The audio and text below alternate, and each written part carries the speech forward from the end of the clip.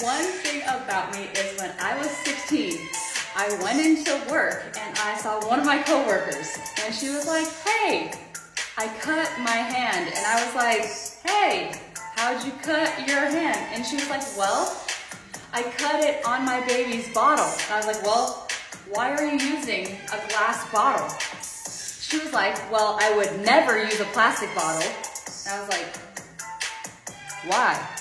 And she was like, because I read online that if you use a glass bottle, your baby will be gay.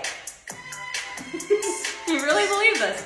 She said, I don't want my baby to be gay, so I'm going to use a glass bottle. My jaw was on the floor at this point. How?